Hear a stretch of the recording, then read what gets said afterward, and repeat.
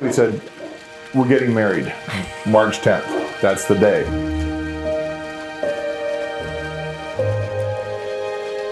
And we're getting married by the pool in front of the fire pit. You guys got to get it done.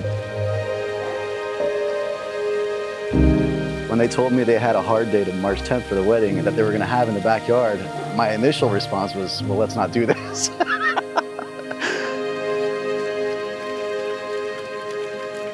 And he said, they're getting married and we need to meet their date of this. And I said, let's go. Like, let's make it happen.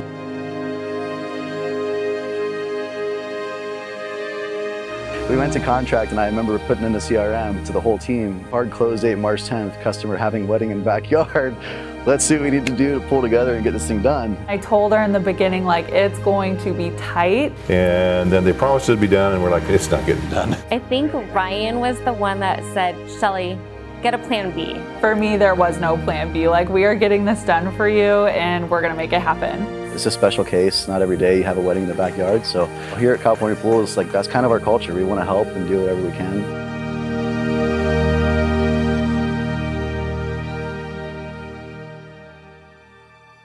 Hi, I'm Gary. And I'm Shelly. And this is the story of how our backyard came together. And our wedding day. I met Shelly and Gary. They first came into Scottsdale showroom for our initial meeting, and they're just a blast. They're a great couple. You can tell they're really in love. They love each other. They're best friends. So we just hit it off right away. They're relocating from Vegas, so coming here wasn't that big of a stretch as far as like weather and things like that, but they knew they wanted a pool. We entertain a lot. We built the house from floor up for a space to entertain, and we wanted the pool to be a focal point. So making sure that we had an area to entertain was kind of a big reason why we picked Cal Pools. So when we contacted Cal Pools, we'd actually talked to 2 other pool companies, and the first one was the guy lives here and he does all the pools here, he said, and he's, you know, you're gonna go with us because we're the best. I do all the pools there. And he designed a pool that was basically square and nothing else. And he said, yeah, no, not really. And then we went to the second one and he designed it a little bit differently.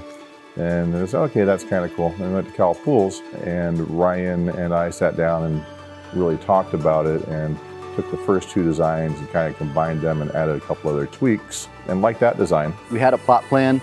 We were doing everything sight unseen, so it was a little bit like a toss in the dark in a way. Most of the areas here are flat and everything, but we had to make some tweaks and changes last minute. Construction started in August. We started the dig in August. It was quite a big project. We had just got through a big major monsoon. The yard was very wet. Here we are, digging a pool. They weren't sure about getting the bulldozer back here with how wet the ground was, but we moved forward.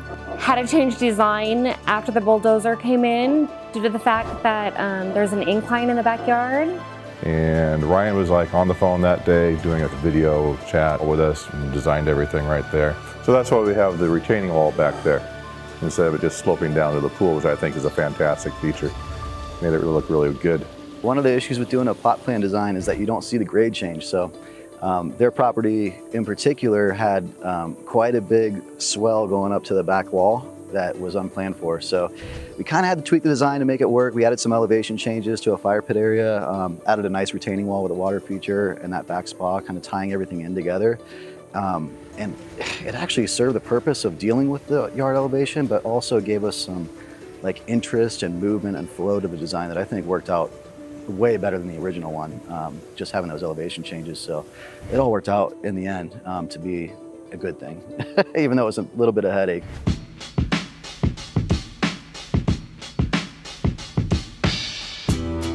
For her in this project, she was in a group of homeowners who had plumbing delays, so there was a lot of material shortages for the plumbers, and then once that hurdle was overcome, then we ran into labor delays for the steel crews, so she also went into that category. We had planned on hopefully having it done by Christmas, having family down here, and that came and went, and then we wanted it here for my up and running for my 60th birthday, because we were going to have a big party, which we did anyway without the pool.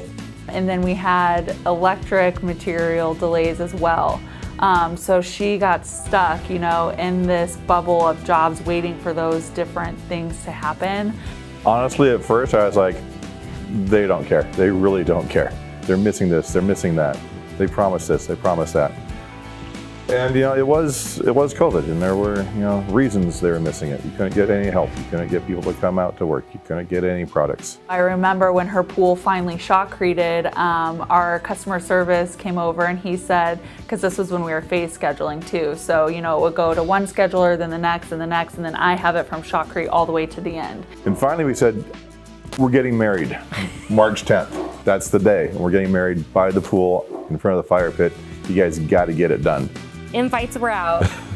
And he said, they're getting married and we need to meet their date of this. And I said, let's go. Like, let's make it happen. The app is amazing. I got up every morning and I wrote, what's the status of the day? What's going on today? Who's showing up? I talk to Shelly every day. You know, this is the game plan. This is what crew's gonna be out there.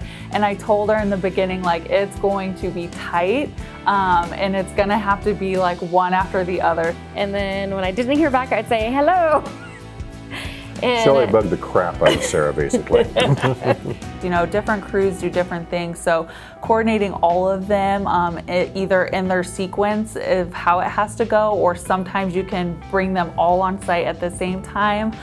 So no job is the same in that regard. So just being able to like look at the plan, understand the crews and who needs to go out there in what order, and can they work alongside each other or not. I just said, if no one's coming, that's fine, but I need to know. And Sarah was really open and just said, nope, these people are coming. It may be 6 a.m. and maybe 5 p.m. So it's talking to the construction manager and maybe this can go first, or, you know, just kind of strategically being creative of how we can do it. But Sarah always responded. She responded really quickly. Sometimes it was just to acknowledge that I had contacted her.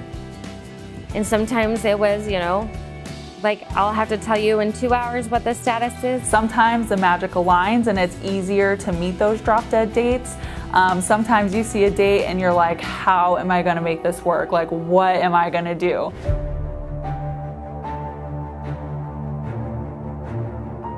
I planned my wedding the year before, and so like I couldn't imagine not only building a pool, but also getting married where your pool is and how stressful that was. Well, 2 weeks before, they called us and told us that they'd ran out of the travertine. Our travertine was not in stock. And if we wanted to get it done by the deadline, we had to come pick out new travertine.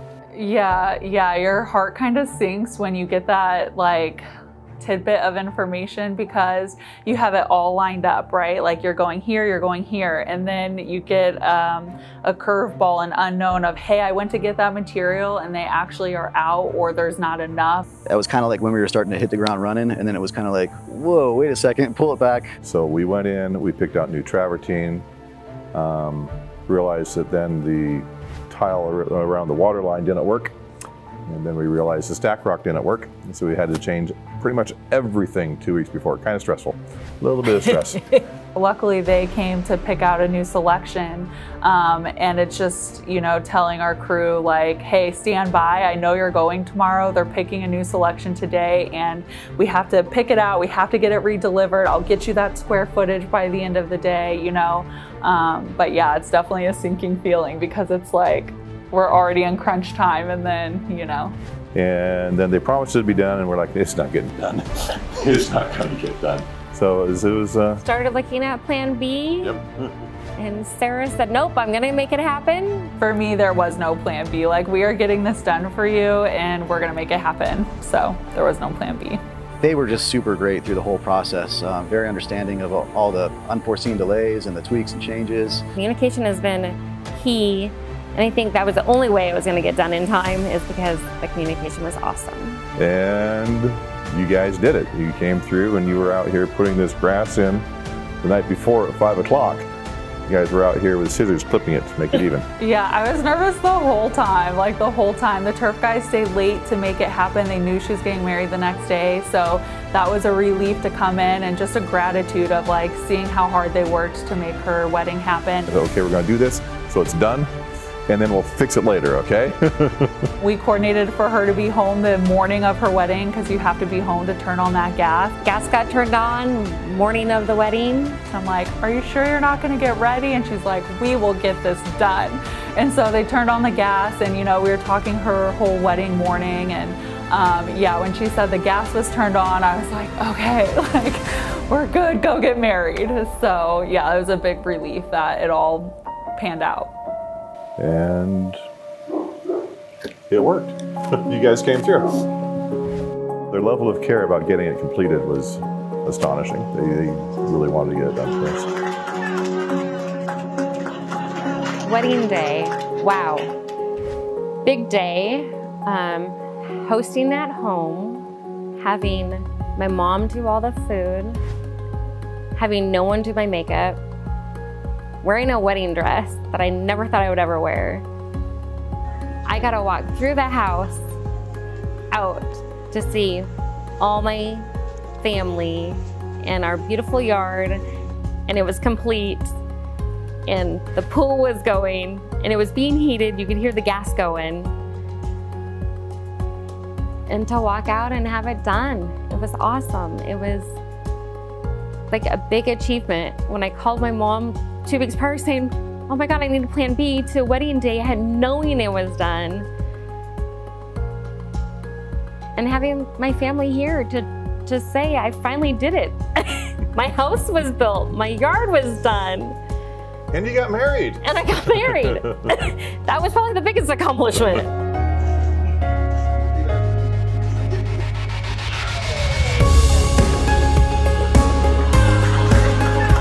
So it was really great. It was very small, it was intimate, it was enough people to fill the backyard, and it was beautiful. And then now I can go celebrate with all my friends and family in Seattle.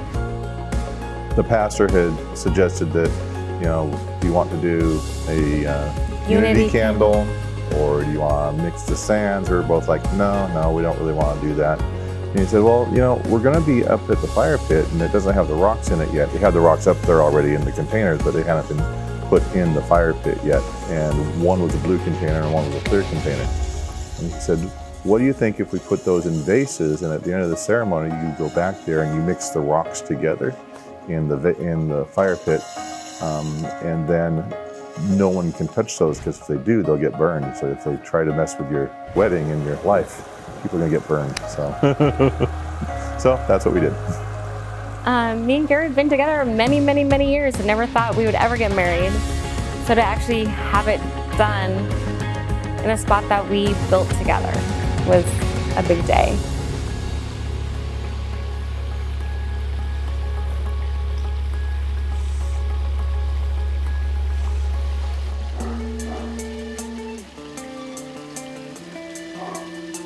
This win was huge. I mean, it really just showed that when you set your mind to something, you can make it happen, and you might be freaking out the whole time, but it aligns, right? And it was just such a miracle and a beautiful project to be a part of. It definitely restored why we do what we do at California Pools. So it was a great project to be a part of.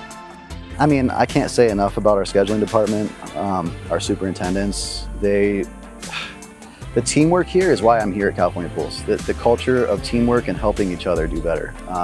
There's no lone wolf here. It's all about how can we help you get to where you need to be so we can get this thing done together. But that's why I'm here. That's why I love this company, and that's the culture that keeps people staying. We couldn't have done it without everybody being on board. So definitely one of the funnest projects that I've built. I'm so glad we were able to do it. And yeah, I feel like I was like in the wedding, like a party planner, a pool builder. So yeah, that one's gonna go down in history.